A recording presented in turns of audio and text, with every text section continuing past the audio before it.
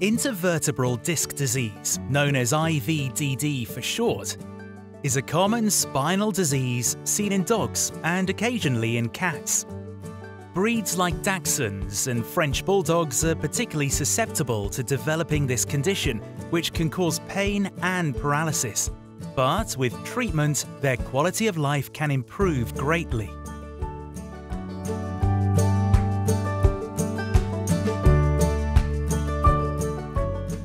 Intervertebral discs are jelly-like cushions between the bones of the spine. They act like shock absorbers, providing support to the spine and allowing movement. When a dog has intervertebral disc disease, these discs or cushions lose the ability to retain water, so become hard and rigid. Everyday movements put a lot of strain on the diseased discs. Eventually, the discs can burst, and the jelly-like center presses against the spinal cord and nerves. This compression causes pain and disrupts the nerve impulses which travel up and down the spine, causing paralysis in some cases. Dogs suffering from IVDD may show the following signs and symptoms. Pain. Your dog may yelp, be reluctant to move, or hold themselves in an unusual posture. Incoordination, referred to as ataxia. They may stumble, wobble, or sway as they walk. Paralysis. This is usually seen in the hind or back legs. And sometimes dogs will lose control of their bladder. IVDD is diagnosed using a combination of techniques, including a thorough examination by a specialist neurologist, and an MRI or CT scan. Patients need to lie completely still for an MRI and CT scan, so this is performed under general anesthesia. Some cases of IVDD can be treated conservatively with pain management, rest, and physiotherapy. But for more severe cases, spinal surgery is the recommended course of treatment.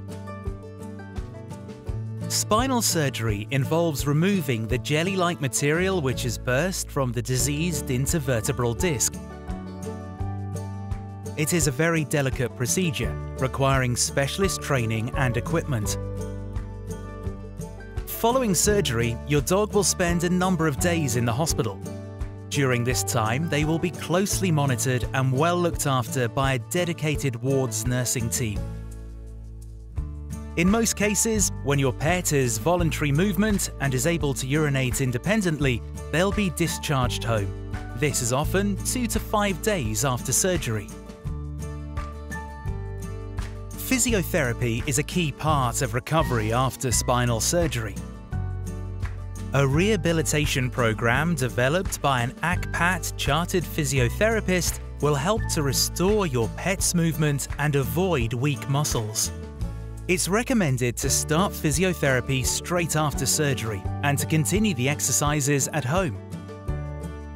The rehabilitation program is continuously altered depending on your pet's progress. Recovery can range from weeks to months, depending on the severity of the condition. For some dogs, it will be 1 to 2 weeks. For others, it may be several months. Significant improvements are usually seen within 2 months after surgery, with most dogs able to walk unaided and back to their old selves. Even those who don't regain full movement can still lead a happy and fulfilling life with suitable care.